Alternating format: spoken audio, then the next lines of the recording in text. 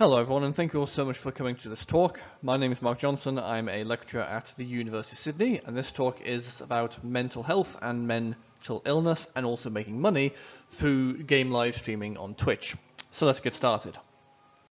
Twitch, or rather specifically game live streaming on Twitch, has been my main area of research for the last 5 or 6 years, and throughout this time I have conducted a large number of interviews with both full-time professional and also aspiring semi-professional Twitch streamers.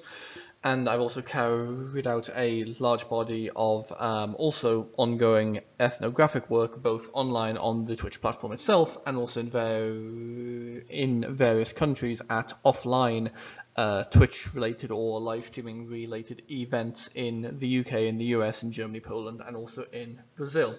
And like I say here, my research on Twitch game streaming is ongoing. And one thing which I should just stress is in order to maintain confidentiality for our respondents, none of the pics in these slides specifically relate to the streamers who offered the quotes on the slides in question. They're more broadly just to give a general sense of what Twitch looks like and what the kind of range of games and streamers and channels and so on Twitch looks like. So, in light of what this conference is, I'm sure we all know what Twitch is, but in case you aren't particularly familiar with the platform or maybe haven't spent that much time there, Twitch is a platform which for the most part is focused on the live streaming of game content, and Twitch is huge. Even prior to COVID, the site boasted somewhere in the range of 2 million people who regularly broadcast themselves on the platform, and well over 100 million people who regularly watched game or in some cases non-game content on Twitch. And my work has in general tended to kind of focus on issues and questions of labor and work and monetization for Twitch streamers, though now I am increasingly moving more towards a more cultural study of the platform. But one of the main research questions which I've had in the last few years is how do issues of mental health and mental illness and game live streaming intersect? So one of our key findings within this space in terms of the inclusivity possibilities which Twitch game streaming offer was the range of different mental health issues which live streamers who we talked with reported having. So for example, we had a veteran from the US Army with PTSD who found Twitch to be a very, very rewarding space, both to make a living and to be part of a wider and more supportive community. We also had someone who had been diagnosed with ADHD who found Twitch also a very positive and very rewarding space.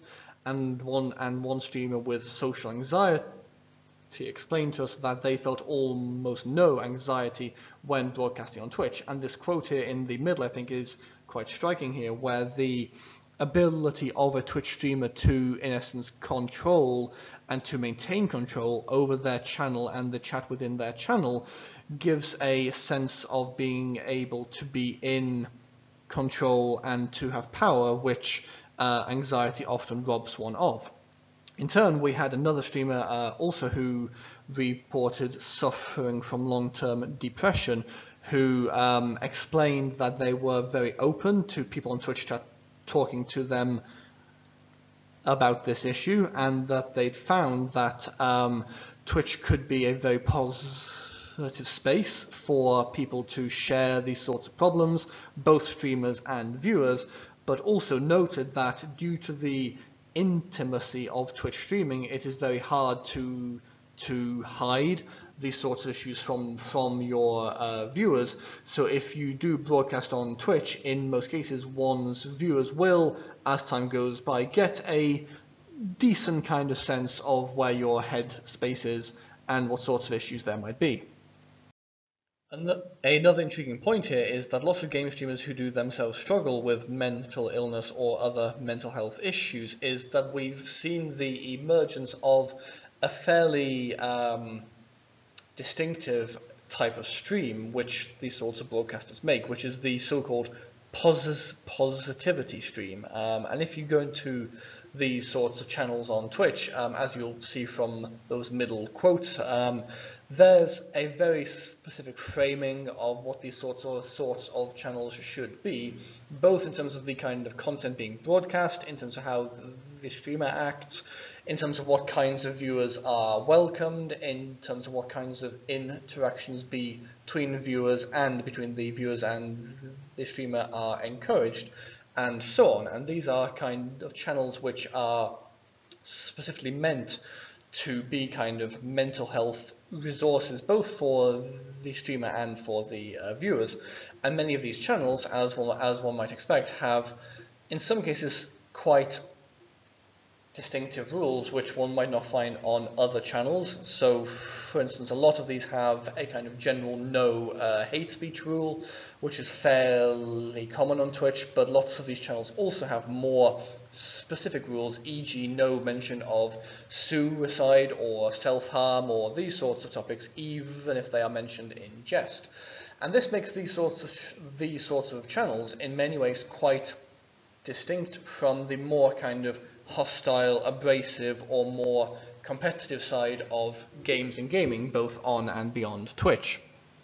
What we therefore see here is that these sorts of game streamers have been able to draw on their own experiences and their own struggles to create very different and very distinctive virtual places, both for their fans and for themselves. And this is especially noteworthy, I think, in the broader context where within geek culture as a whole, of which of course gaming is a big part, those who are not white, straight, male, cis, and so on, are increasingly under attack within these sorts of spaces and contexts. But here instead we see the potential for those who in most cases tend to be demographically excluded from many cultural and economic options within geek culture and on the web more broadly, being able to instead create their own spaces and build communities and even careers around them. However, it is not all good news. So as my work and the work of some others has shown, the working hours on Twitch for those who do Twitch as a part-time income, and especially for those who do or who aspire to do Twitch game streaming as their full-time income, can be intense. Many streamers will stream 5, 6, 7, 8 hours a day, in some cases every day or most days, and some streamers will even go so far as to broadcast every day of the week for weeks or months, or even in some extreme cases for years.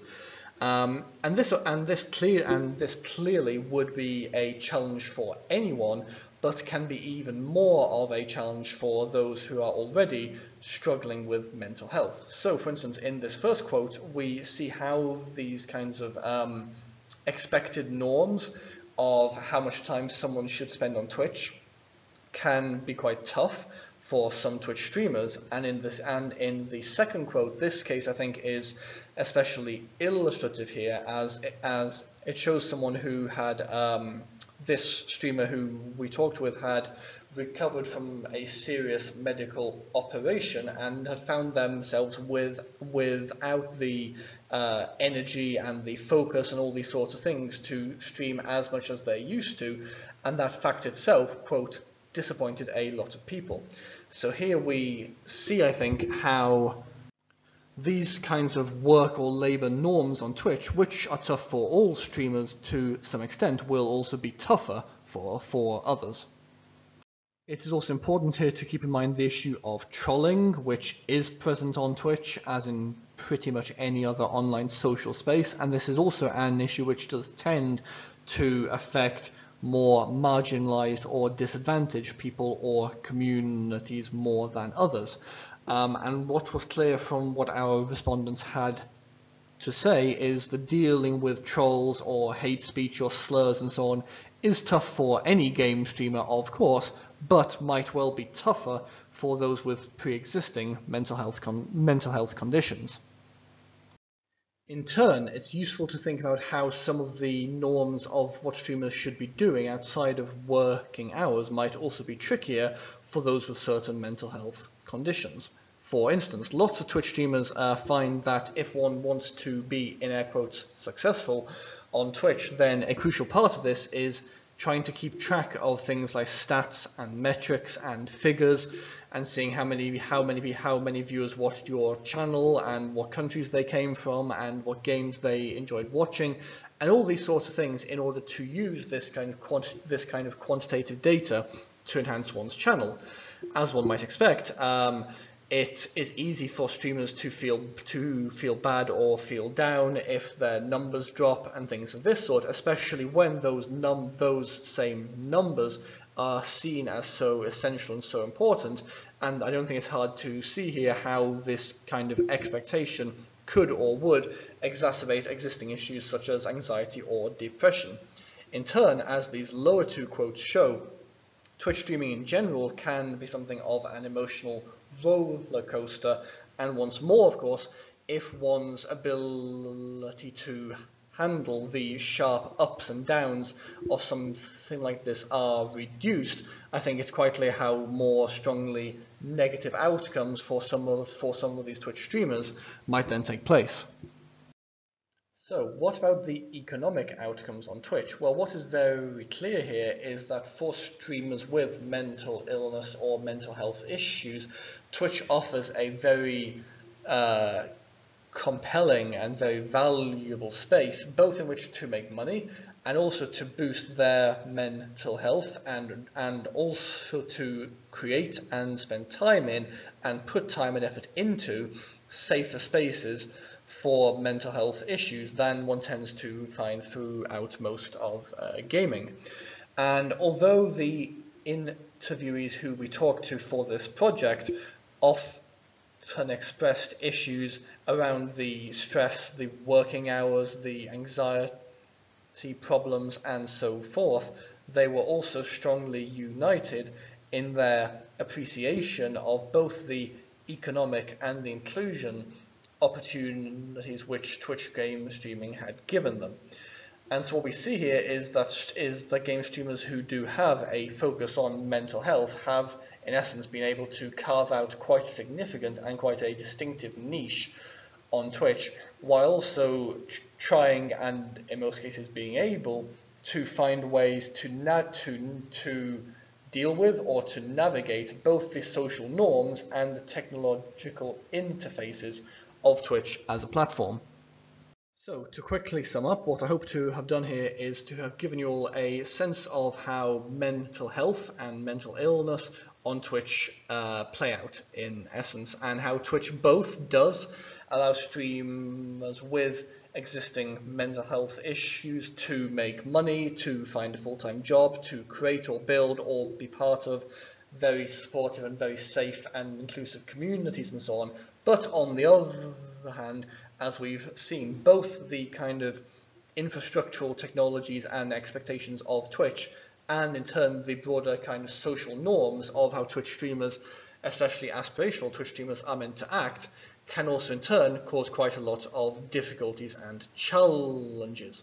And so Twitch, in essence, is structured by many of the same inequalities as non-streaming activities, and those with these sorts of issues do have to, in most cases, work harder in order to attain equivalent status or success on the platform. But that status and success on Twitch is genuinely open to those with mental health issues. Thank you all so much for listening to this talk. If you'd like to read the paper it was based on, please go to tinyurl.com/twitchdisability and you can read about it there. And if you have any comments or questions or queries, please don't hesitate to get in touch with me at the email address there. Thanks so much, everyone. Take care. Bye for now. I'm very happy to present my current work on eSport, in particularly. Sorry, Matt, would you mind to go for the page 2?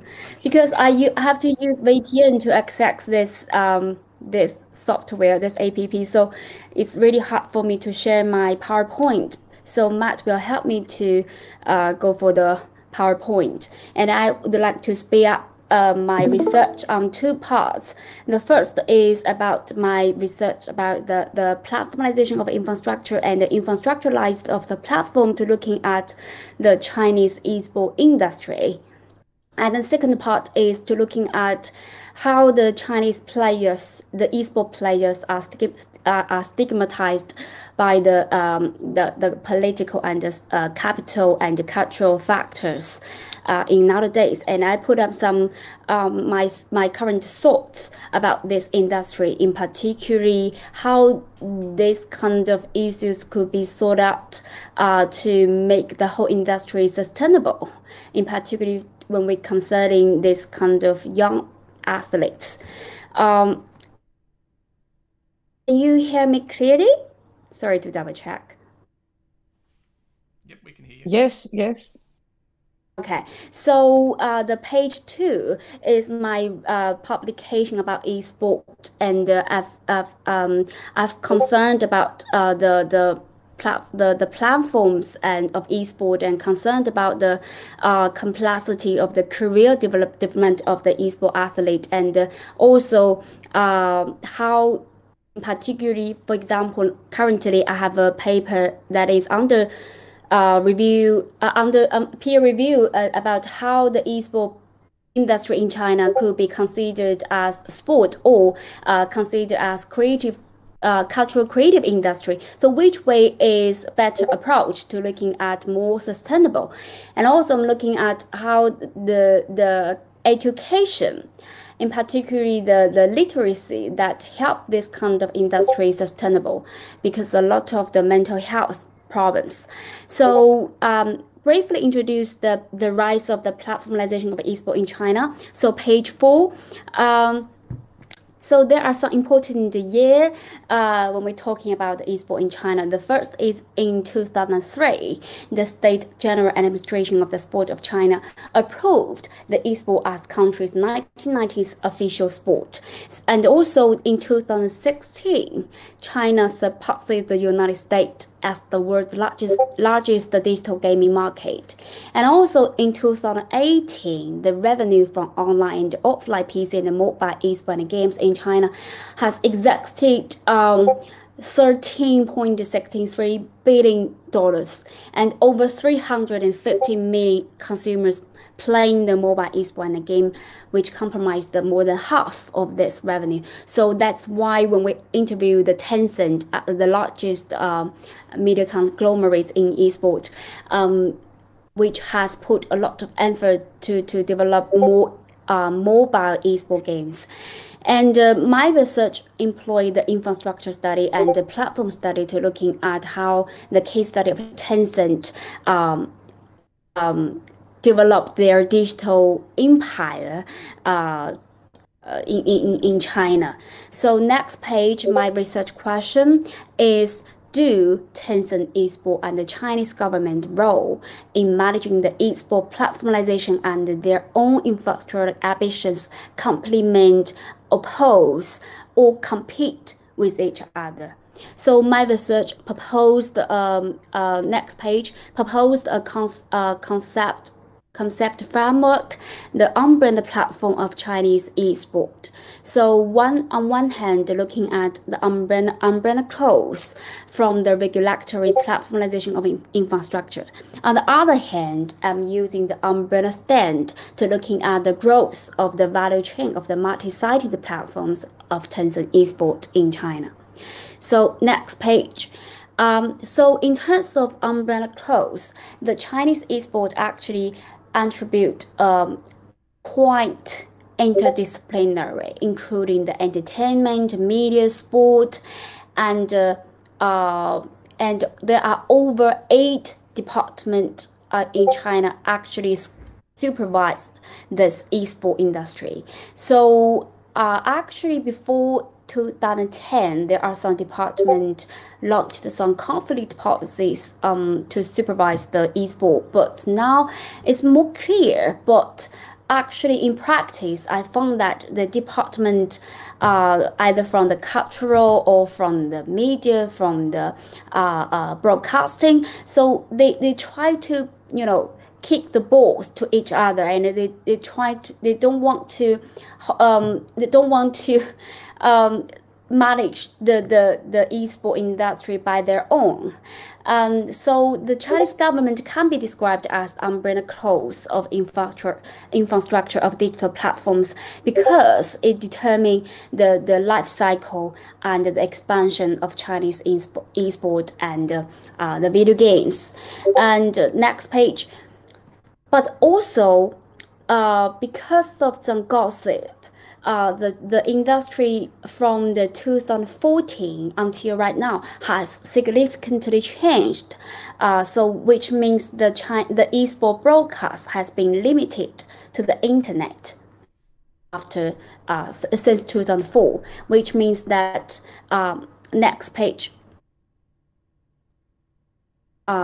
Which means actually the Chinese eSport is quite rely on live streaming to do the content discrimination, which is quite different from the way that the Korea do. In Korea, that is the top-down way, but in China, that is bottom-up way. So the page 11. So actually in 2016, the eSport in China entered a new stage, because the Chinese government put a lot of effort to bring in the digital technologies from other states and encourage the industry to improve the development of mobile games, live streaming services, and VR technology, and also funded the initiatives to organize the international and national-based professional eSport tournaments. For example, I don't know whether of you have heard that before, called One Belt, One Road eSport tournament. So very political. And the fourth is the government encouraged the Chinese college and the universities to offer the professional eSport courses. So after 2016, next page, Matt, the eSport industry change has been accomplished in this way. So we have upper string, middle string, and the bottom string. From the upper string, that is focus on the content licensing, and the middle string, that is for the tournaments and organization, but the bottom string is all about content promotion through live streaming, because that the tournament is limited to broadcast through the TV set, through the digital TV programs. So next page. So right now, Tencent is the top one, the media conglomerates in gaming revenue worthwhile. And when in my research, I have found that Tencent used the capital investment way in particular external gaming companies. For example, on page 14 of my slides, Tencent has occupied 100% of the shareholders of the Riots, which belongs to USA, and also he invested a lot of companies like from Korea, from Finland, from France. So those states are very strong and advanced in eSport. But Tencent used the way of investment to try to to weigh out. Next page. So in 2017, the Tencent's total revenue from online games approached the 97.88 billion RMB. So which means that more than half that comes from mobile games and become the world's largest gaming companies. So when I interviewed the athlete with why you choose Tencent games, why not go for NetEasy, so another big company in China for their eSport tournament, but they say it's too difficult because that is 100% cost if you would like to if you would like to give up the Tencent circle, So on page 16, so Tencent's role in Chinese eSport has played in three ways. The first is Tencent has become a major executive of the gaming leagues, including the KPL, KCC, and the KOC, and runs many significant tournaments, including the LPL and LSPL. And the second is Tencent had its own brand and also its own brand of the in eSport. It's called TGA, which is founded in 2010. And the third is the top clubs of China's LPL were supported by Tencent, which is why Tencent tried to build up its physical infrastructure by locating these clubs in 6 of the top so-called first and second tier cities in China. Next, so I've mentioned the bottom line, the bottom string of the value chain in China is live stream. But when you're looking at the Tencent, the strategic investment, you found that actually Tencent not only set up a mobile eSport brand, the PG eSport, but also invested in the leading live stream platforms, including Douyu and Huya. So actually, when you try to looking at the number of the live broadcast of professional events, for example, in 2018 in the LPL tournaments, which has generated 7 billion viewers, and there are over 1.38 billion hours of viewing time. So that's a huge viewers through to watch the tournaments through live stream, including a lot of people, even though they watch the tournament, but they don't play games. So that is how it is influenced. So I have to speed up. Go for page 24. So that is the conclusion of my first research to looking at the umbrella platform of Tencent eSport in China. So which means how Tencent used the digitalized platforms and infrastructure of platformization to build up its empire, its eSport empire. And the red circle actually refers to how they use the digital logic try to build up its empire. And the first entry is their QQ users. So I have to introduce my second part because of the time limit. When I'm looking at the people, the players in eSport in China, I try to use the stigma power to looking at whether they self-perceive themselves as professional players. So I have keep asking, are you athlete? Are you sure you're athlete? Are you sure you are athlete? So sort of the question actually comes up different logic. In the first period, between pre-2011, I found that the players, the professional players, are actually hard to identify themselves as professional athlete because of the social norms rooted in China, and the way that they try to play has been considered for a long time as heroin, as they are opposite with the positive moral in China.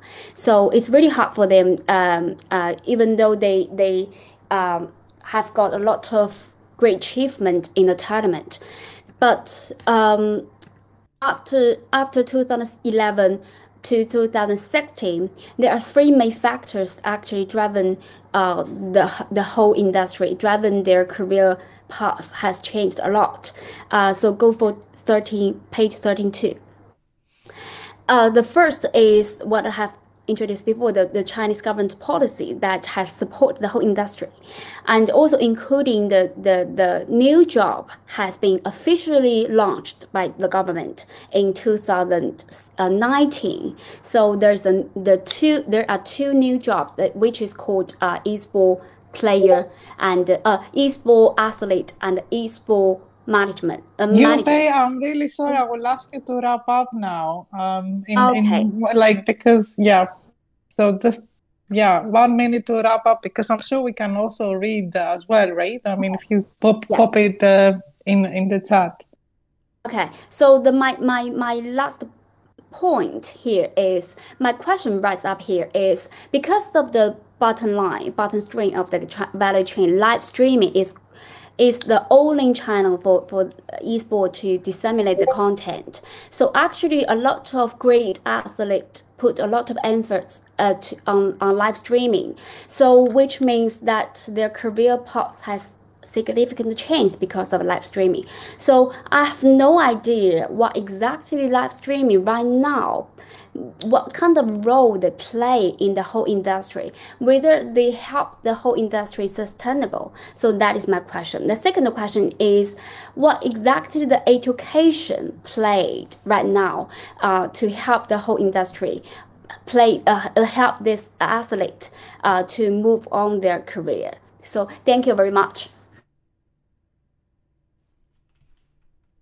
Thank you very much, Yupei, for the fascinating world of esports athletes and the political economy. I really enjoy as it were. So, Manolis, are you here? You're good to go? I'm here. Thank you. Hi. Give me just one moment to share my screen.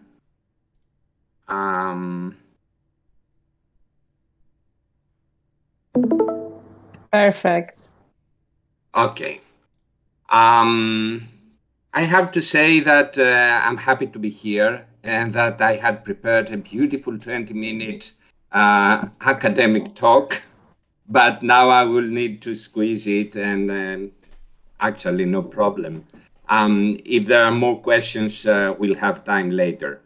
The second thing I want to say is that I don't come from gaming studies. I come from history of science.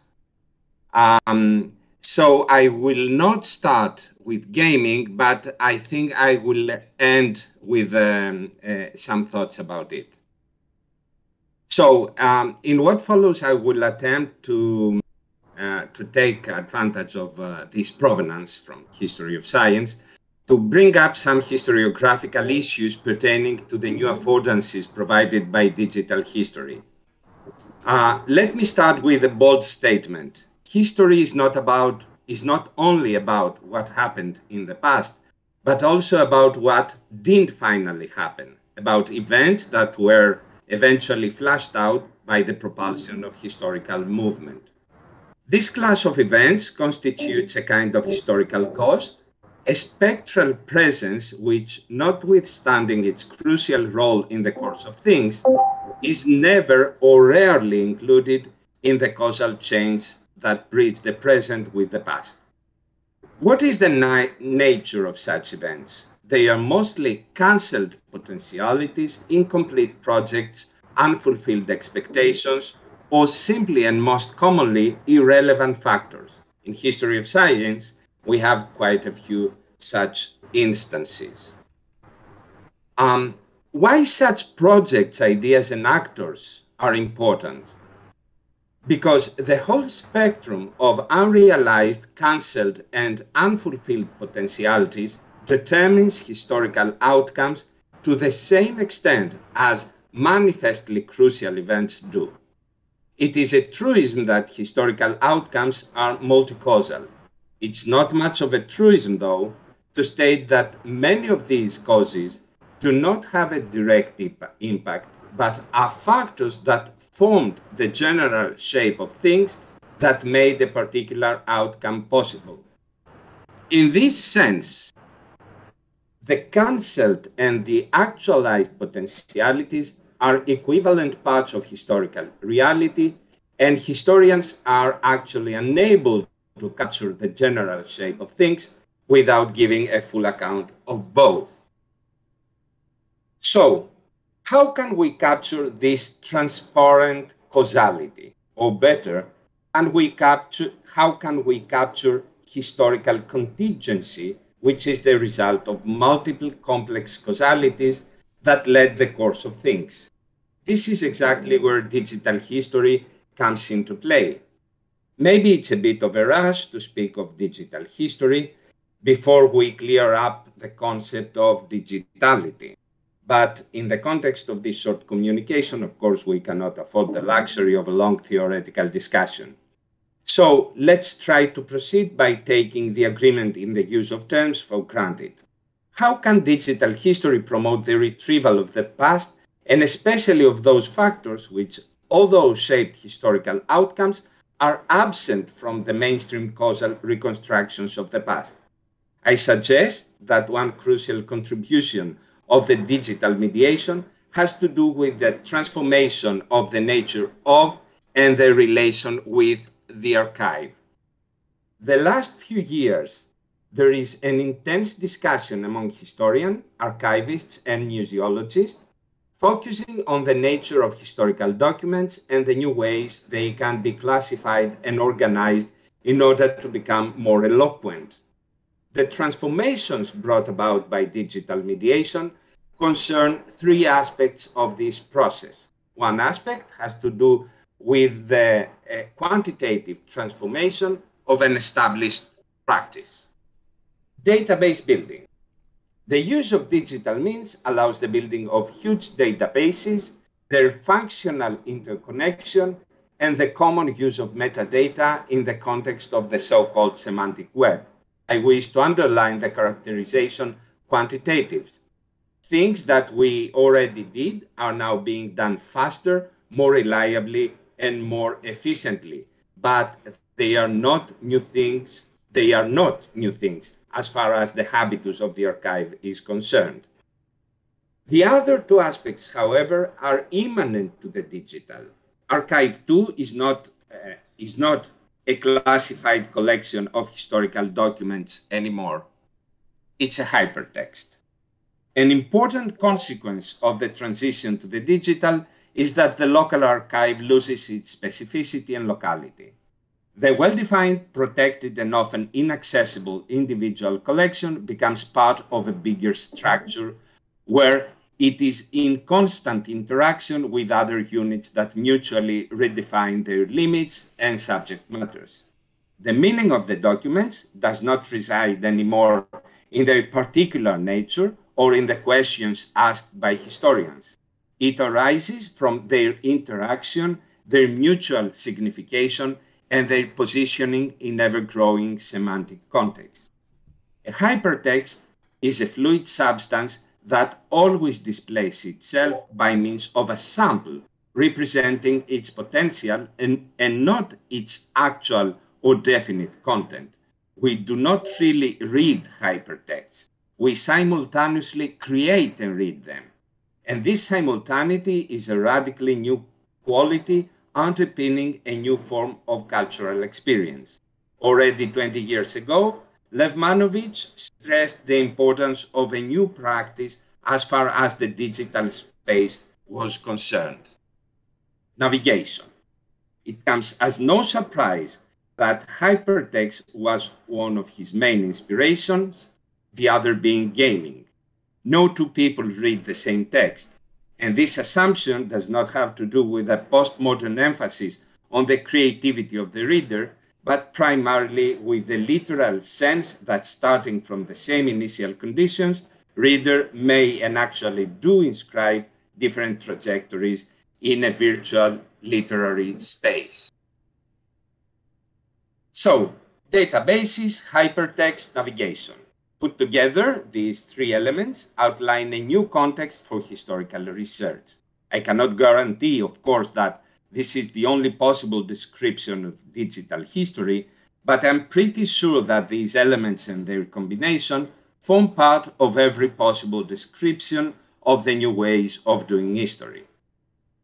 Something is missing, though. Which is the particular quality of the digital that ties these elements together so as to produce a radical transformation in the art of history? Strange as it may sound, this quality is virtuality. We are accustomed to associate the virtual with illusions produced by computers. But in philosophy, things are different. Gilles Deleuze retrieves Leibniz's concept of virtuality in order to assign it a central position in his own philosophy. In the context of his philosophical project, the virtual acquires a positive value and is related with the notion of potentiality rather than with imagination or probability.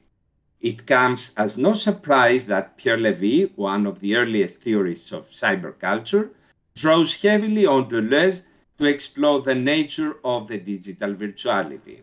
In his book Qu'est-ce que le virtuel, he more or less describes the emerging digital condition as a new stage of virtualization in the history of humanity.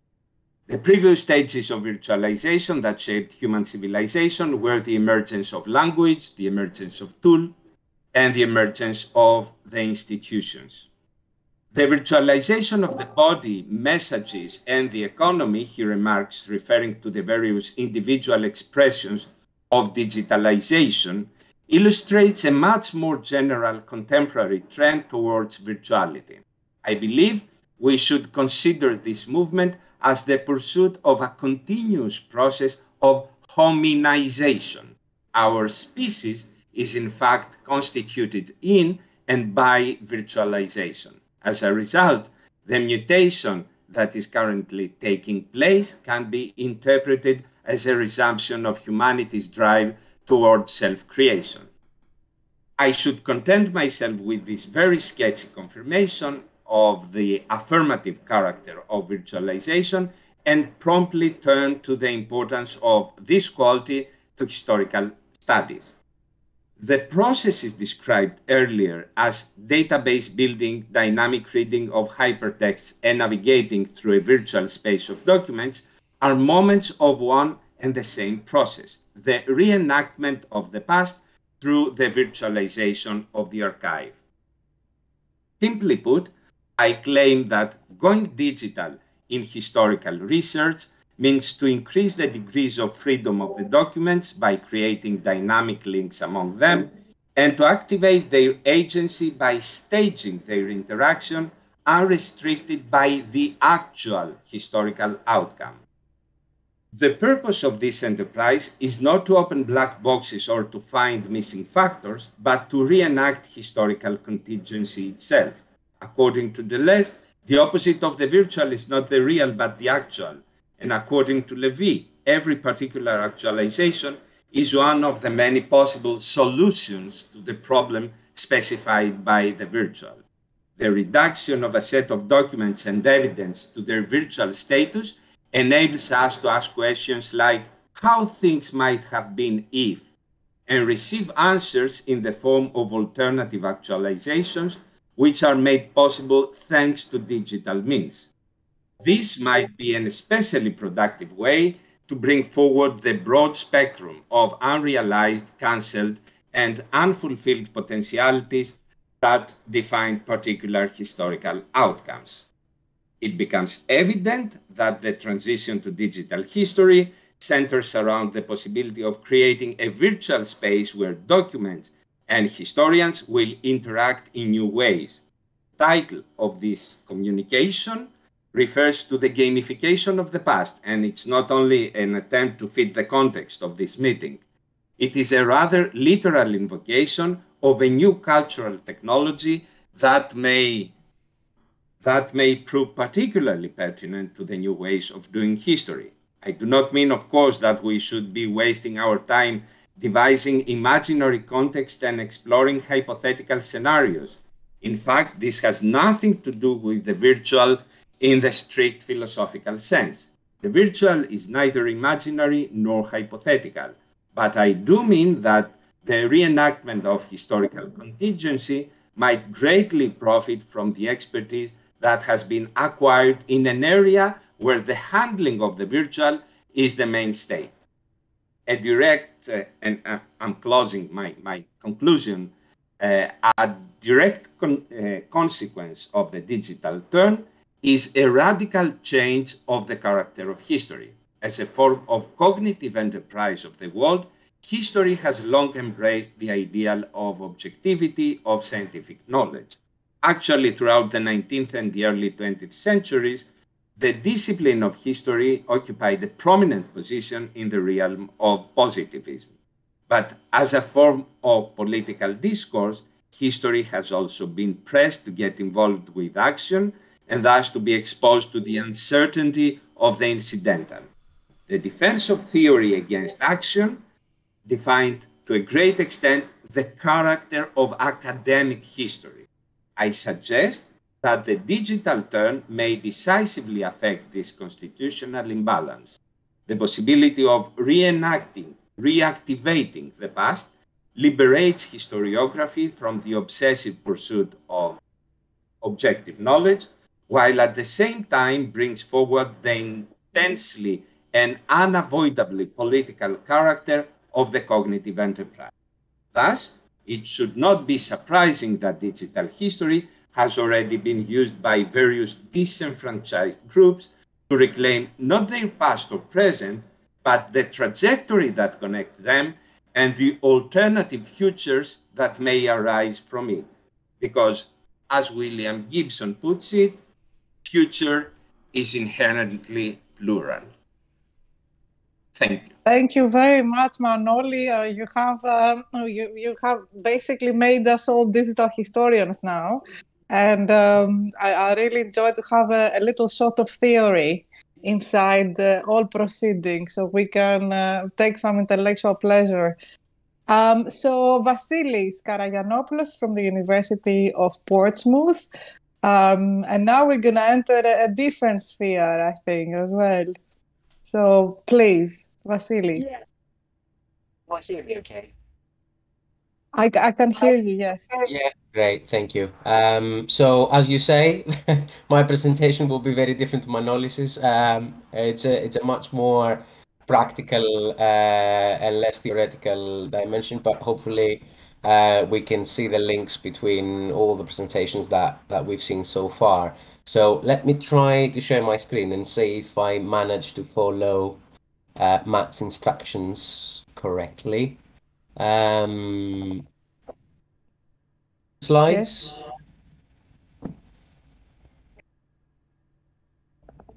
Yep. Yeah.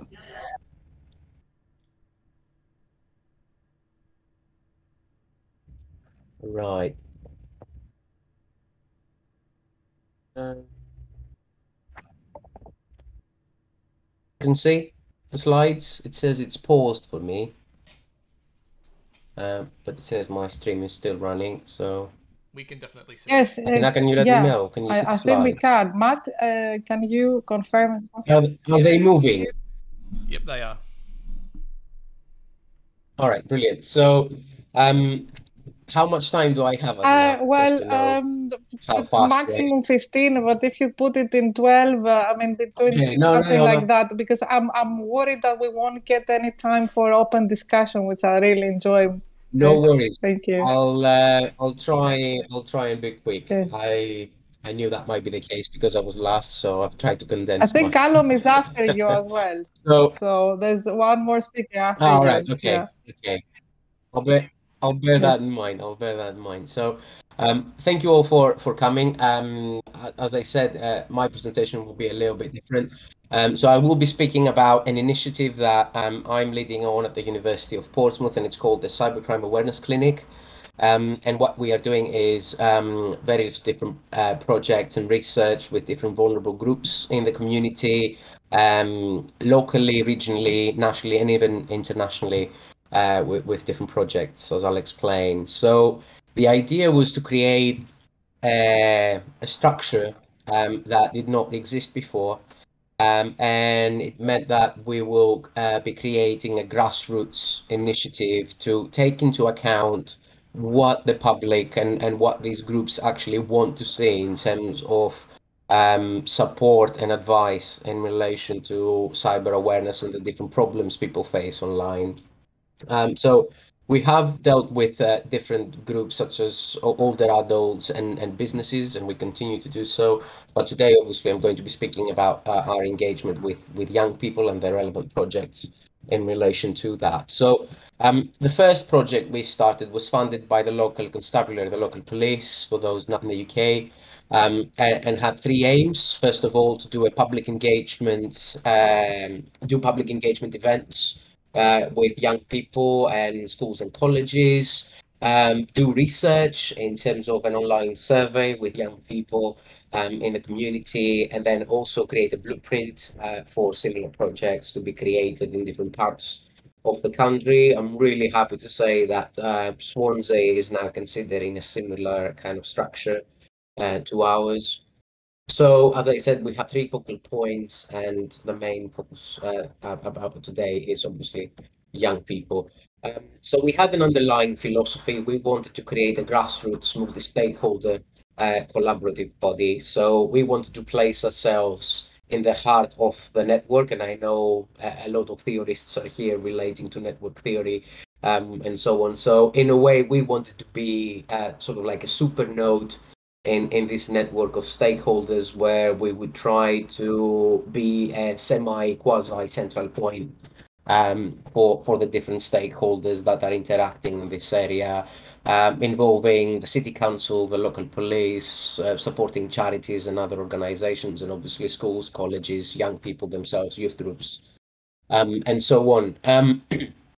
We do appreciate the benefits of doing like formal research, but what we try to do was actually combine the formal research with some hands-on experience in terms of going into these organizations and interacting with the stakeholders involved and the young people directly, in order to get a more in-depth understanding of the problems and the solutions. In many cases, when doing research with young people, we were sort of forced to not sanitize, but be careful about how we would phrase our research questions, so that we can respect, obviously, the sensitivities of the young people, but also some concerns that the organizations allowing us to do research might have had. And that obviously restricted how much we were able to ask and know through the research. But through our regular interaction with stakeholders, we were able to get a more in-depth understanding of how things were working out. So we try to engage with various schools, and any of you that might have tried the same will know that it's a very big challenge to, I can see Athena smiling, it's a very big challenge to find schools willing to allow you to do even an assembly. We wanted to go in and do public engagement, as I said, and offer some cybercrime awareness advice and support for young people. And we were only given very brief kind of slots in assemblies on a regular basis. The other problem was schools and the young people in the schools were suffering from advice fatigue. So the schools need to do a lot in terms of Ofsted obligations, obviously relating to cyber, and young people tend to get a lot of different advice and guidance.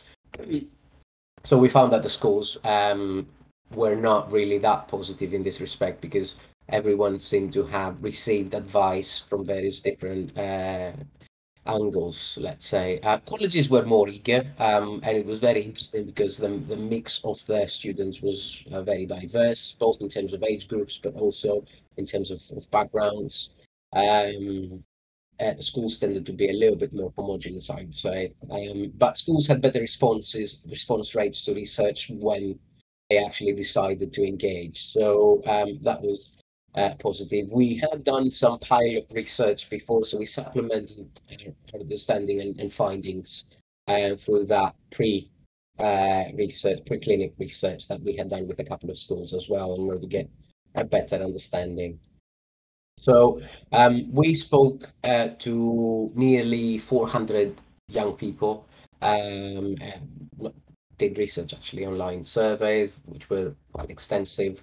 And we found some basic conclusions. First one is obviously there's quite a lot of fatigue in terms of the general advice, mainly not just because they get a lot of advice, but also in the way that the advice is presented, because it's very much framed and phrased in a way that reflects the adult kind of mentality of safeguarding. Don't do this, don't do that, this is dangerous.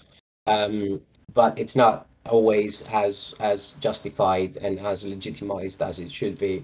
And therefore, a lot of the young people actually told us that they felt the advice was not relevant to them, the one they received from their teachers or their parents, and they felt that they knew more in many cases than what their parents or teachers would know about certain things. At the same time, they felt the advice was obsolete, and they suggested that they were getting a lot of advice from friends or siblings or other people their age that could understand perhaps their concerns.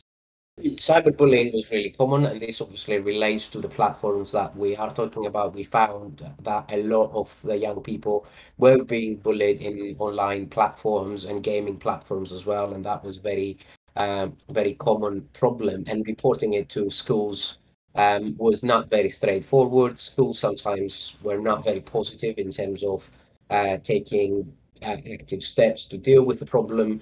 And in fact, the reporting sometimes led to retaliation as well against the person reporting the bullying, which obviously is very problematic. There were also grooming risks, and young people knew of these concerns. They demonstrate a good level of awareness. Obviously, it's one of the top topics that is being discussed in relation to safeguarding in schools. But incidents of people meeting older adults in platforms or face to face and doing video streaming still existed, and sexting seemed to be very normalized. One thing I usually say is that with the 16-year-olds, for example, we found that 50% of the boys and 1/3 of the girls said it was okay to sext when in a relationship, and 50% of the respondents said they had sent nudes of themselves to others when they were asked to. So again, this for us indicated a certain kind of mentality that demonstrates this has now become a normal kind of sexual behavior, and there's no point in trying to restrict it in terms of telling people it's dangerous. It's more a matter of trying to empower them and give them ways that they can be more in control of what they're sharing and who they're sharing it with. We found that a lot of the young people were being exposed to extremist self-harm and inspiration. This relates to pro-anorexia, pro-bulimia content online, and all these self-harming challenges like the Blue Whale challenge, for example. And it was obvious that youth critical thinking is key, which informed, the responses that we were developing and still develop. There was a lot of hacking and virus victimization, and some of the young people actually indicated that they were trying this themselves. They were the perpetrators rather than the victims in some cases. And we found that there wasn't enough clarity in terms of their understanding of what actions were illegal and what weren't illegal. So I think that was a really important finding in terms of orientation of advice towards a better understanding of what activities can be offensive and can be considered offenses in the criminal sense as well.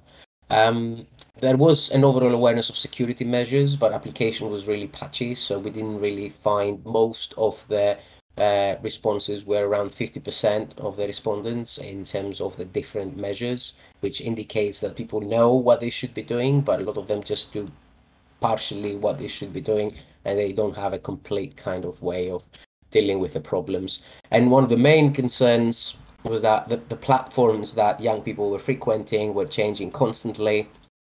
And this is a very common problem for parents and law enforcement as well, in terms of monitoring behavior and monitoring criminal activity on these platforms. People move, and young people move from platform to platform very regularly, and when there are problems with one platform, they move to another platform. So it's very hard for parents and educators to keep up as well in terms of dealing with the problems that crop up. So we have published a public-facing report on our website, and I will share the link at the end. And for this initiative, we won the National Cyber Award, sponsored by the National Police Chiefs Council. This resulted in further funding. So we have received some European Commission funding on a project on online and offline counter-radicalization of young people, and I'll explain what that involves. And currently we're also working on a new project which is funded by the Office of the Police and Crime Commissioner in Hampshire, and relates to a peer support scheme, which is called Cyber Ambassadors.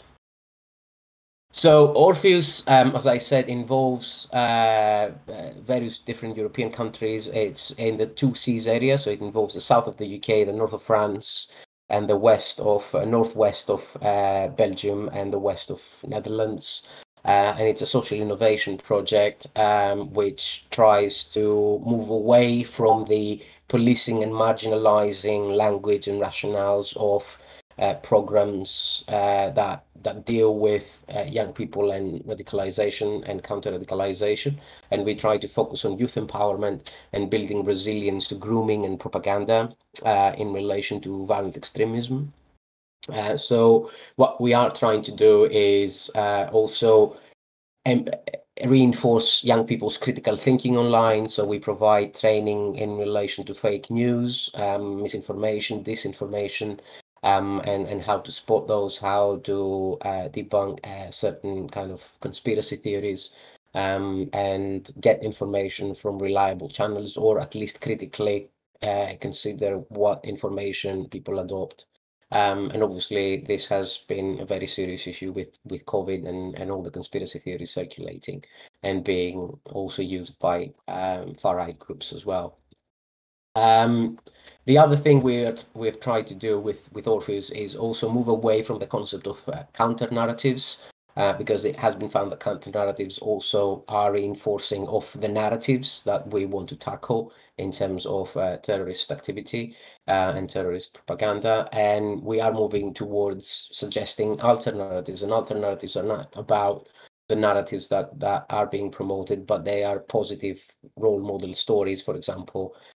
So what we are trying to do is not tell people not to believe propaganda, but talk to them about young people that work for, let's say, fact-checking organizations, show them an alternative kind of route to dealing with information that they are coming across. The Cyber Ambassadors project is a very different project. It's a localized project that relates to young people being educated in different cyber awareness topics, and going out to their schools, both primary and secondary, and even colleges, and talking to their peers about the different issues. So the scheme realized that they needed to expand and change the delivery. And we were brought in essentially to help with reconfiguring how the training happens and what the rationales behind the training are. The scheme also highlighted that they were suffering a little bit from training fatigue in terms of actually educating young people about topics that they had consistently and constantly interacted with in various different kind of activities and initiatives in their schools and even privately as well. So we wanted to move away from the very established kind of ways of talking about the risks and the safeguarding rationales, and we wanted instead to focus on more positive dimensions. So we wanted to train young people in valuable skills and qualities that we felt are necessary in order to achieve this resilience and this empowerment that we require of them in order to be able to resist certain attempts to victimize them or deal with any kind of information that might be trying to fish them or groom them or whatever. So we focus on reinforcing online critical thinking, reinforcing emotional resilience and awareness, establishing principles of digital citizenship and personal and social responsibility online, and also concepts of health being online, both mentally and physically, and how that translates to our online interactions. And through that, obviously, we engage with the risks and the dangers that might exist online, but they are not the focal point. The focal points are the positive qualities that we want to inspire in them. For younger pupils, this also translates to creating superhero figures that relate to a struggle against, the risks online, which are represented in the form of cyber critters.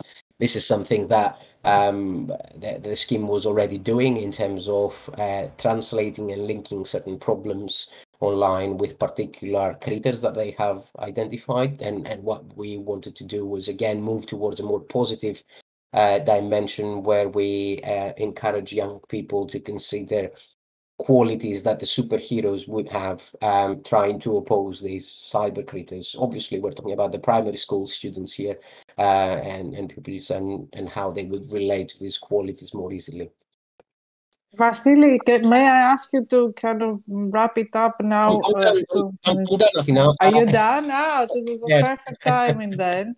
Okay, so fascinating story. I like hearing the move away from all this. I mean, I like that logic that is like a new approach in how to get this environment. In doing this, I think we've realized now that there's much less responsiveness towards the messages that we are trying to communicate, because the messages are not changing with the times as well, and the mentality of the message needs to change, not just the message, because the message might change in terms of talking about a platform or a new problem, or how the new problem is phrased and framed, but I think we need to move away from the safeguarding mentality and move towards a more empowering mentality. So thank you. This is our website for the clinic, and our email and LinkedIn and Twitter. So please follow us, see what we're doing. We're doing more projects, and we're very keen to get involved. One topic I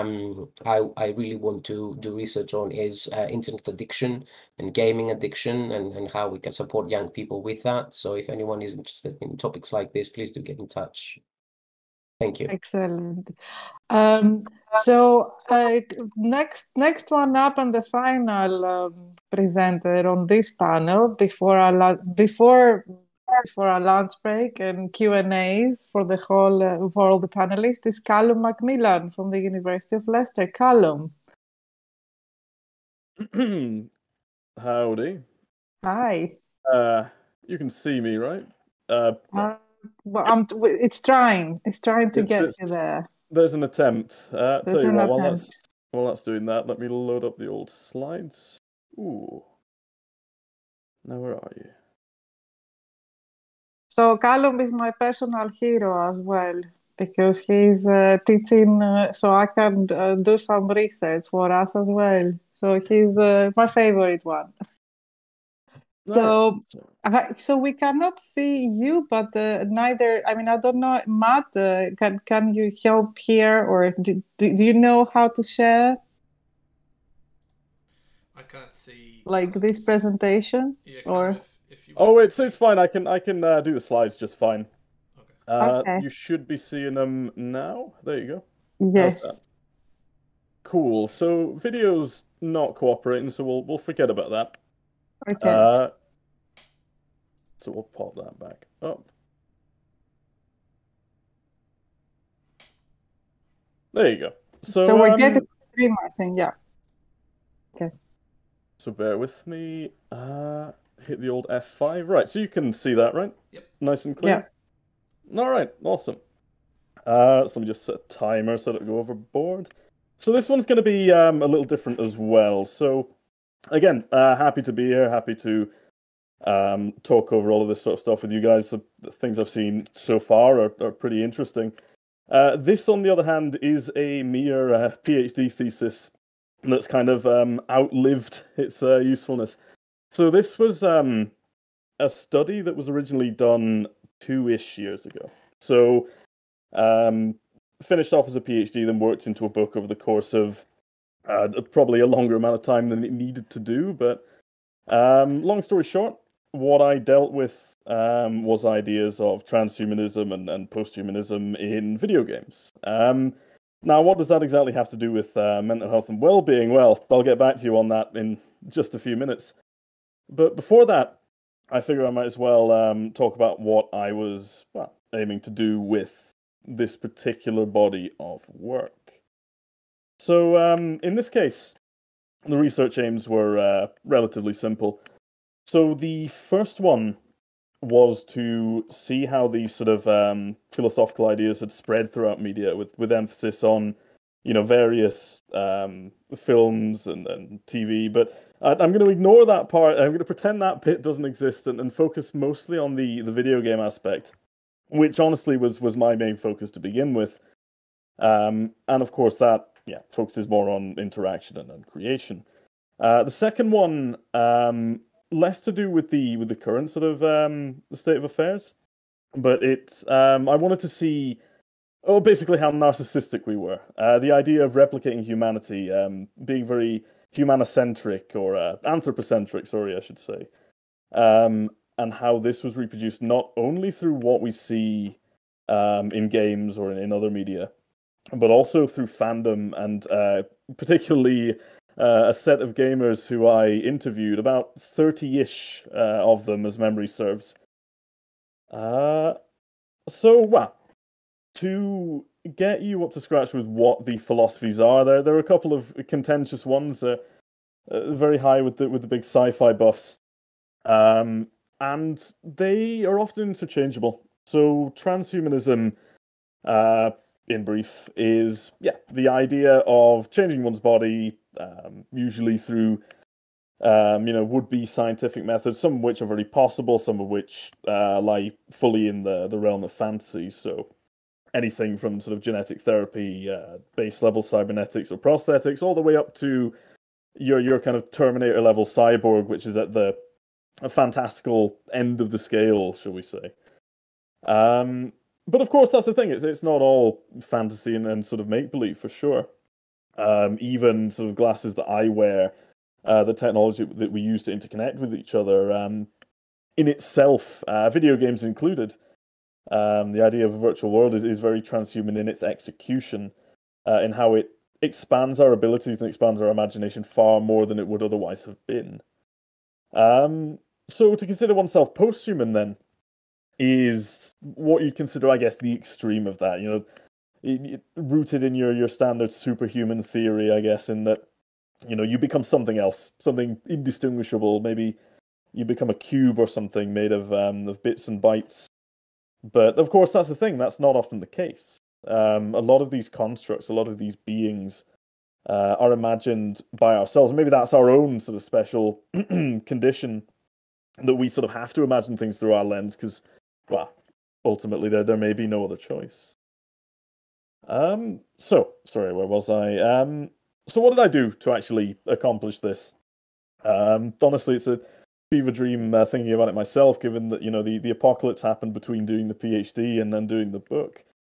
But what I did effectively was choosing a bunch of particularly notable video games at the time. I was able to, pick some pretty popular ones in that matched the sort of descriptors of what I was looking for. And and a bunch of others that vaguely fit into the sci-fi lens, and took a look at them, just standard semiotic textual analysis to see what was going on with the themes there.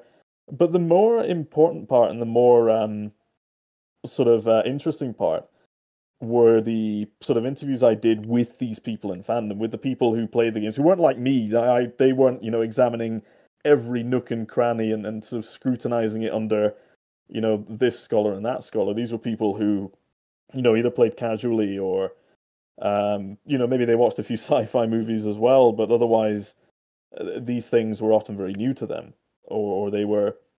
And the things that I asked them ranged quite a bit, from just sort of basic, what kind of stuff have you seen that matches sort of the descriptor I gave of trans and posthumanism? Did they have their own descriptor of it? What did they think they would do if they had, abilities or sort of things like that were, beyond the pale? And I'll get to the answers of that very, very shortly. And yes, so as for the discussion around the two, I melded them together into basically theories that merged ideas of the body, of the self, of identity, and of power, one leading naturally to the other. So sort of bodily existence creates identity, which creates power structures, which then kind of go in a eternal sort of loop. So moving on. These were some of the key games I looked at for my central case studies. If my camera had actually, bothered to actually activate, you would have seen this particular poster. Big fan of the first one, always have been. And the second one, and also a key film that I used to contrast the difference between screen media and game media, of course, again, being that focus on cinematic themes versus the focus on interactive ability. So the Xenoblade games in particular, they are JRPGs, so Japanese role-playing games, in which you've got your fairly regular sort of sci-fi plots. You've got your cyborgs, you've got your, would-be gods, would-be superhumans, all of the sort of themes that you would come to expect from something like this. But the gameplay as well very much led to this idea of being a transhuman or being more than you otherwise might be. And of course, the film I studied, which again, not wholly relevant to what we're talking about, but Ex Machina also, would recommend. And also has a very interesting kind of discussion on this, but also in relation to other intersectional topics. You have sort of discussions of feminism, discussion of race in there as well, notably, which I would go into if we weren't so strapped for time. So what I will do instead is kind of abridge what I found. So when we're talking about RPGs, when we're talking, chances are some of you, or most of you even, will probably be familiar with how they work. But yeah, the ability to level up, to power up, to equip oneself with different things, fantastical or otherwise, again, gives a feeling of progression, and it gives a feeling of enhancement that is very unique to video games, even to, not necessarily to even games of that genre, but simply things that we can generally interact with and change, whether it's a virtual dollhouse sort of scenario, or something a little more action-based. But otherwise, as you can see, the stories again were ranging from sort of high concept to fairly standard space opera sci-fi.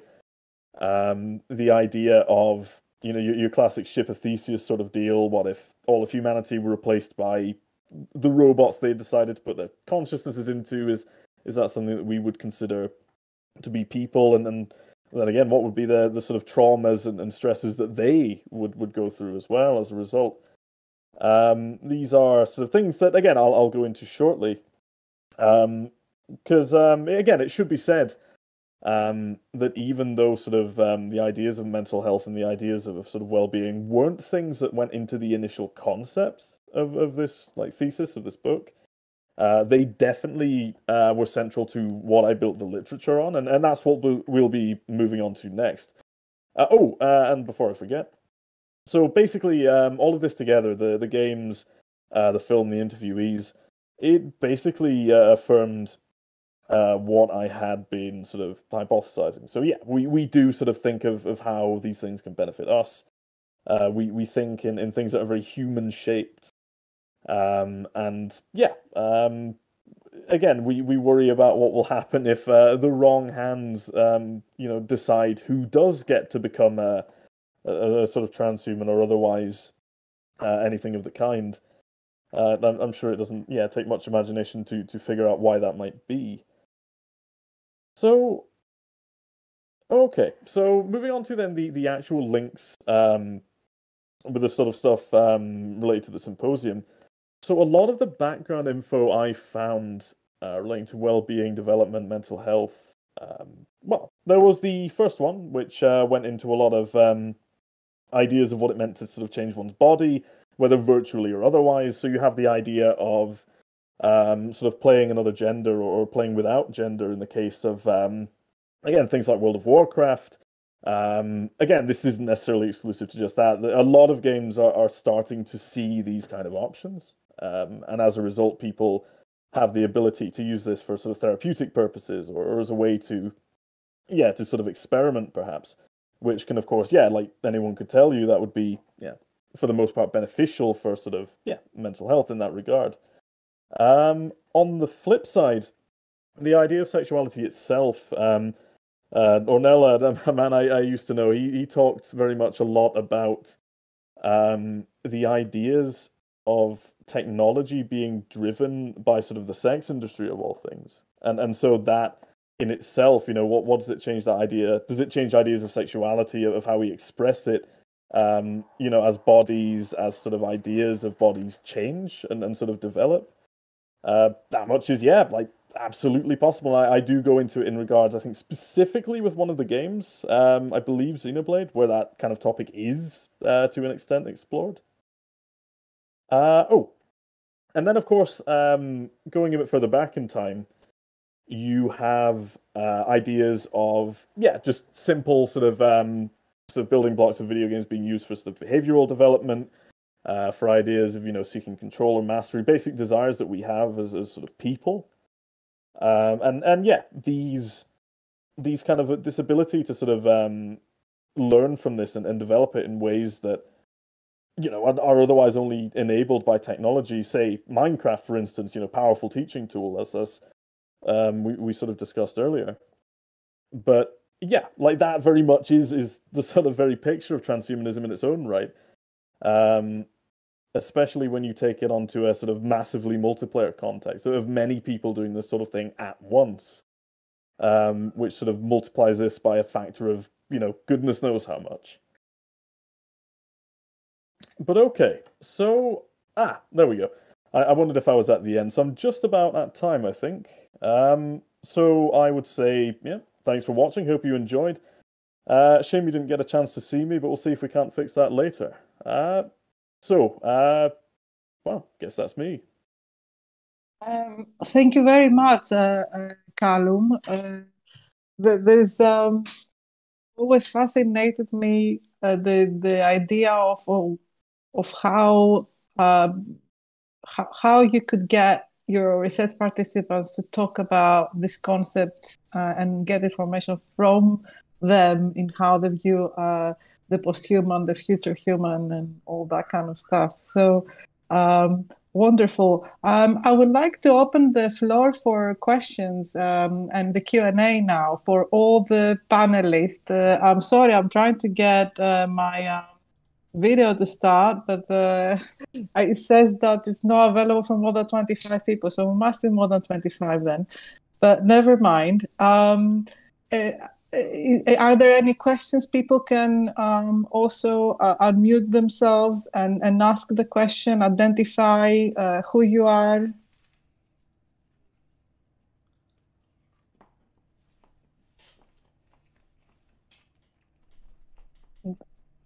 Is there anyone that would like to ask a question to the panelists at this point?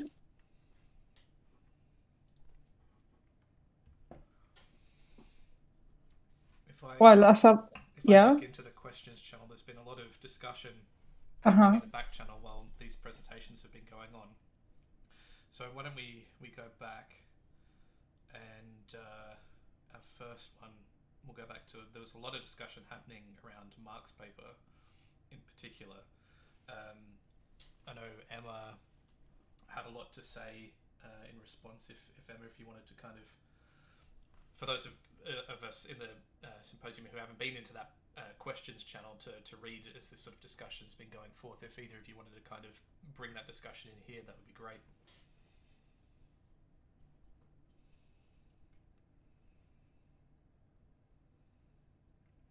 I would be happy to. Do you want to ask the questions, Emma, or shall I say something?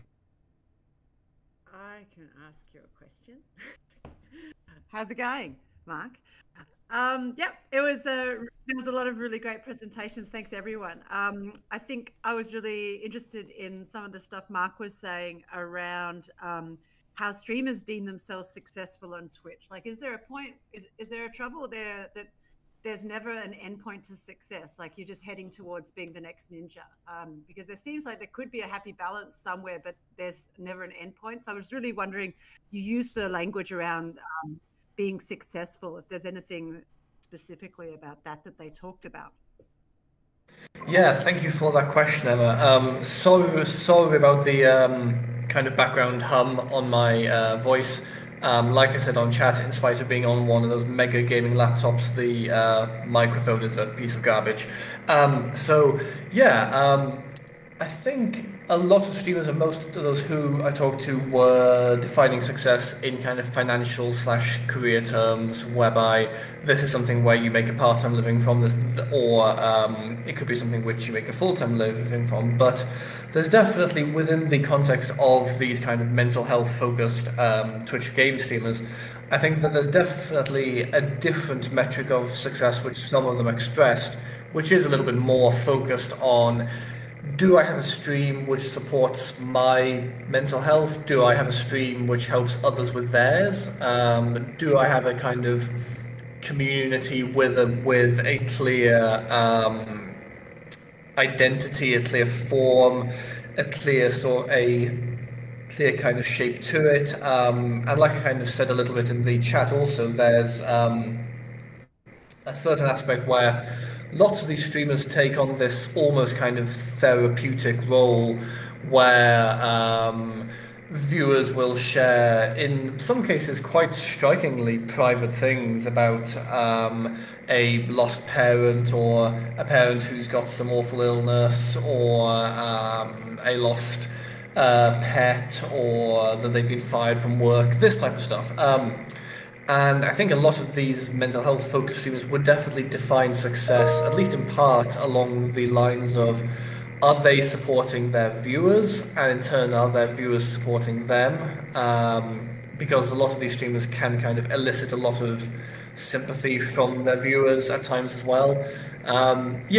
So I think for most of those who we talked to, it did have that kind of financial career sense, but that's probably just because, in large part, we were talking to financially successful streamers. But I think a lot of them also see the kind of creation of these safe, or these inclusive gaming plus mental health plus real talk is a phrase which you see quite a lot. I think a lot of them also see the creation of those sorts of streams as being a big positive as well. Yeah. Thanks. On that discussion, I think one thing that's really interesting to me is the rise of I guess, mental health discourse on platforms like Twitch. I think about streamers like Dr. K at the moment, for example. When Dr. K's case, a psychiatrist, a practicing psychiatrist in New York, who has a sizable Twitch following now, and someone who invites these Twitch streamers onto his shows, very carefully under the guise of life coaching, as opposed to solicited medical advice, and the impact that this has, both positive and negative. So obviously, it's great that Twitch, for example, is supporting a streamer like this who's raising the profile of I guess, like a normative discussion around mental health for streamers as a way for young audiences to engage with this kind of discourse. But I don't know if anyone else has any concerns as I do, but I do have concerns about, when, as Mark, when you talk about Twitch as being like a monetized platform, and how people are quite creative in terms of finding ways to remunerate themselves, through their online practices. When you've got these therapists on Twitch, seemingly having this wholesome discussion about mental health, but there is that element of well, but I'm still taking sub money and donation money, from these viewers. It's not a very regulated space, I suppose, and legally he's protecting himself, and people like him are protecting themselves by saying it's life coaching. But we don't really understand yet what the impact that this is having. I don't know what you or Emma or anyone else who's familiar with this kind of stuff thought about that, but that's what I was thinking about, when you were talking about the positives and negatives of Twitch, and how, on the one hand, it's great that it provides spaces for these discussions to take place in these supportive communities, but there is that kind of question that at least arises for me in terms of, well, when money becomes involved, and people are subscribing and kind of, donating and whatnot, I don't know. I think I'll jump in on that one. So yeah, I mean the money industry, you buy a book or you're listening to a podcast, that's going to happen anywhere, right? But I think for me it's the capture of someone else's trauma or issues, and that gets monetized in the live stream. That becomes the tricky bit to be navigating. Yeah, I haven't heard of that one before, but I'll definitely go have a look at it, Matt. And, we know of a number of other, fellow academics who have made cottage industries around this sort of life coaching. And it's troublesome as well, because life coaching suddenly becomes the soft version, sort of you're carrying your academic credentials, but using them in a very sort of flippant, general way. I think there's a troublesome mix between it. Yeah. I wanted to ask, because I think money comes into it in a very big way in China with Tencent and what Yupei was talking about as well. And what is the influence of this on the esports athletes and the pressures that they're under to perform, whether there are mental health issues there that she has identified. So that was one for Yupei. But I was thinking, where Vasilis was talking, I was thinking, well, could some of these live streaming scenarios and talking directly to people that are gaming, kind of setting up something like this might help some of the projects he's involved with in reaching out and creating a super node with more, like, different stakeholders of this story of what you do with children to avoid the protection discourse. If anything like that could be used, mindful of the political economy of it, so to speak. So these were my two things that I thought while we were discussing this.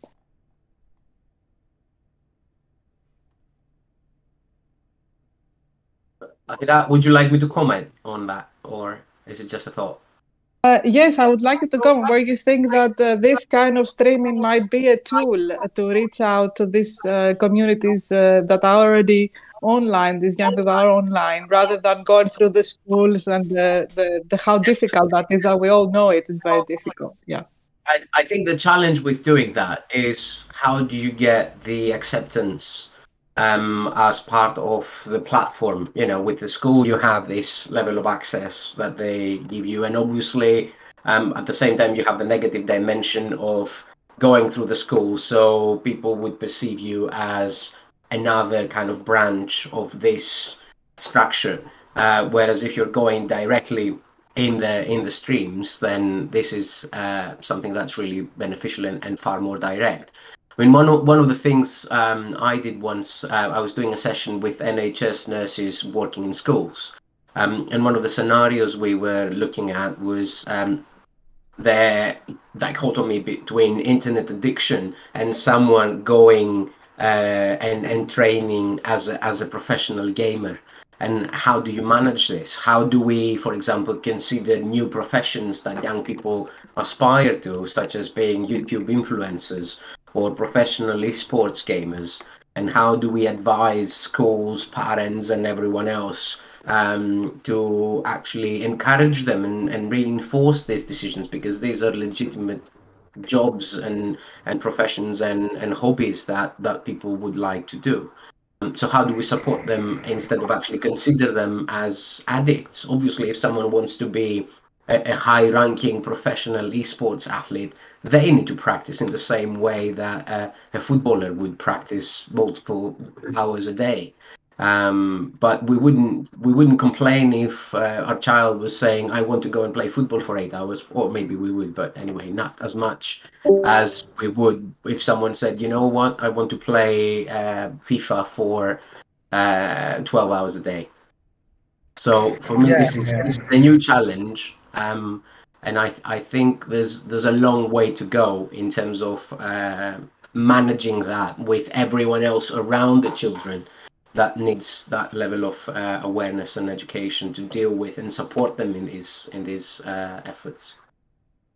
I think that's a great point. Although I think it's also kind of important, of course, to keep in mind that these kind of Twitch jobs or esports jobs and so on are super precarious, for one thing, of course, and sadly have a tremendous amount of luck involved. I mean, if there's one kind of big thing which, for instance, my own work on Twitch has shown, is that for every Twitch streamer who, say, can make a full-time income from it, there's at least 50 people who worked as hard and made streams that were just as good.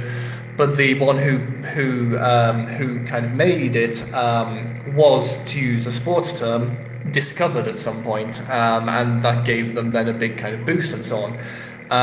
And so I think while I completely agree about kind of trying to avoid this very kind of daft game addiction discourse, we also, I think, should still keep in mind that it's great to shoot for the moon, but the moon is very, very hard to hit, and there's a tremendous amount of luck as well as skill and hard work and effort and labor and all these sorts of things which go in there too. And I think it's tricky to articulate that because any focus on luck is so kind of at odds with the kind of prevailing sort of neoliberal idea of you can have any job you want as long as you work hard and you're skilled and all those things. But actually, in terms of Twitch at least, and I suspect esports is the same, it doesn't really, I think, completely hold up there. Yeah. Can yes, I please, Yupei, you must have some findings there from China to share there. Yeah, in terms of the live streaming, I have a big concern about the live streaming actually force some players into the economic-driven career path. The salary gap of the average annual income of this kind of players can be between, for example, in pounds, like £1 to £20. So there's a huge gap. So actually, I have no idea what exactly that live streaming as the bottom streaming of the value chain could play as a positive role to driving the professional career. The second question, second concerns for me is because those players we are talking about are so young, they only have the middle school degree or high school, which means when they retired, they don't have a competitive degree to compete with those students who are go for the traditional way. So now what I have the data I've collected from Tencent, they are leading a project to cooperate with university or colleagues. They try to, send their athletes to the university when they are off the tournaments. So they try to make up those people who are lack of the degrees. Otherwise, esports in China are still significantly stigmatized by the public. So, but so far the data is not map up the whole story because I found there is still a gap. In particular, the attitude from the staffs who worked from the university like my university, top one, and the attitude of the staff who worked as the second tier of the colleagues or colleges in China, they have different attitude to move forward the eSport courses. So now, even though there are almost 80 eSport courses in China have launched, officially launched since 2016, but 18% of them are based on low level of the college. So which means that the university on the top are still afraid to open this kind of courses because a lot of elder professionals, which is I have heard that before, they will complain that eSport courses were opened in the university because they thought that would be this. They will, disconnect, distract the student that not focus on the study but on playing games. Okay. So sorry, I'm going to jump in. Are you saying that these courses are in part opened up like a TAFE course? You're saying they're sort of at the bottom level, like a technical degree in part to sort of pick up the esports athletes that don't have anywhere else to put their sort of, internal skills to work? Is that what's happening? Yes. But actually, those technic college, they bring in those people who are good at playing tournaments, but they couldn't offer a very good quality courses. So they just bring in and ask him, okay, you help us to play the tournaments. I'll offer you a degree after that. So actually, there are a lot of big issues in practice right now. Right, so it's not focused on becoming like a technical production manager or an observer or something that could go straight back into any other kind of media or live streaming industry. It's just there are some courses like focus on live streaming, how to be a good manager in sport or a live streamer in eSport. But the clubs, the voices from the clubs, they say that there's still a gap. They don't want to employ those students from that major because they thought the lack of the experience doing so. So the clubs right now, they are leading another project on education. For example, in China, there's a new job. It's called a job that persuade you to give up the eSport industry. I don't know how to translate, but those project actually is like a mock lab that help the children to realize how talented you are to play the eSport. Otherwise, you have to go for the traditional study. So the clubs are leading different projects, and the university or the colleagues are leading different way.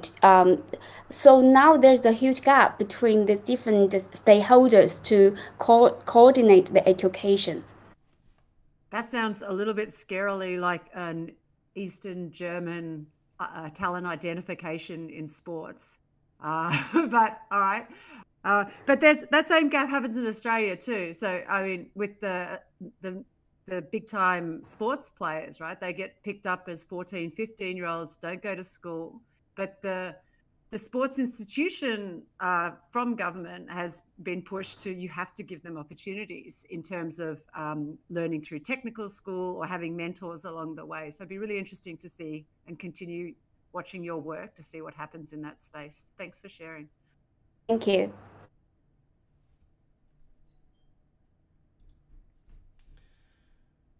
Were there any other questions that any of the panelists wanted to sort of direct at each other? I know that I think Athena, you said that you had some earlier. I don't know if you want to pick up on those threads, or would you like me to? Yeah, I mean, you can pick up on threads. I mean, when Manolis and Callum was talking with more like the historical philosophical story, I was thinking about the fact that if you see something materializing in the digital space, let's say some digital materialization of something, then how do we think about the actual, let's say? So something might happen and or not happen in the Deleuzian virtuality sense. This is what Manolis was actually talking about. If you have digital materialization, does the actual follow or not? And what are the conditions to which it follows? So it's about kind of this actual digital, virtual, digital material, like kind of difference. And I was thinking about this when Manolis was talking, and also in relation to aspiring to modifications that might be possible or not, and how do this materialize in the physical sense. So that Callum was talking about, the bodily changes, extensions, and so on. And right now, quite a lot of this stuff is actually possible.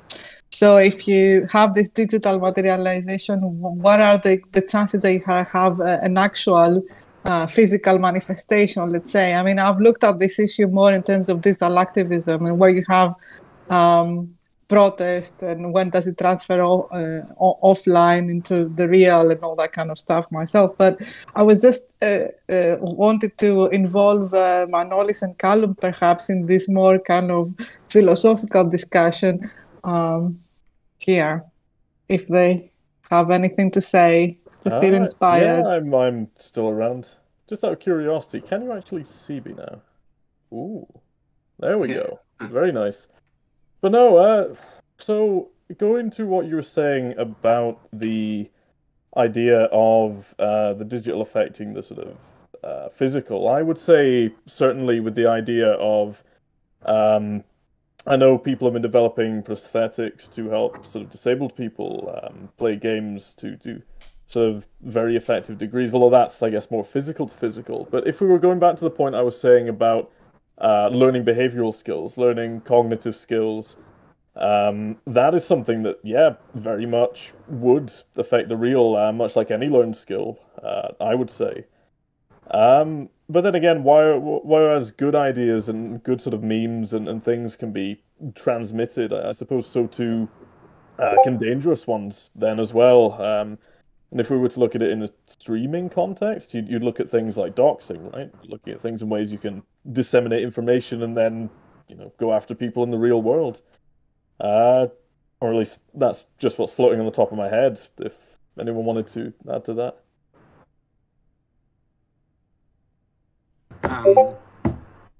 I think it's a very difficult discussion, and the question is very challenging in the sense that so far we can only outline a possible philosophical answer.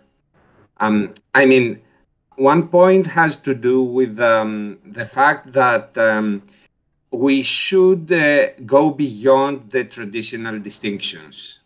So the distinction between real and digital, or physical and digital, is I think it's an old distinction. We have to move beyond this. I can't answer the question, how can we move beyond this distinction? I mean, how do we experience this new status? But I think this is the real challenge, to perceive digital condition as a new state of reality, so to say, not as an additional locus for doing things, but as a new state, an overall new state of reality. So in this sense, we need to redefine, I think, other very deeply entrenched traditional concepts, like body, like materiality. And one way I would indicate towards this direction would be to try, for example, to disconnect body from materiality and connect it with performativity. So we can answer some questions concerning the digital space and things that happen there using this new association. Because if we remain attached to the notion of materiality, we can't answer any new question. I mean, so there are some indications, some insights towards the new projects and the new directions we have to move. And concerning history, of course, things are much more easier because we can make the past to perform itself. It's really easier. And other things like being online, experiencing the digital condition, are much more demanding. Thank you very much, Manolis. I think that there is time for possibly one more question, if anyone has it, or a comment.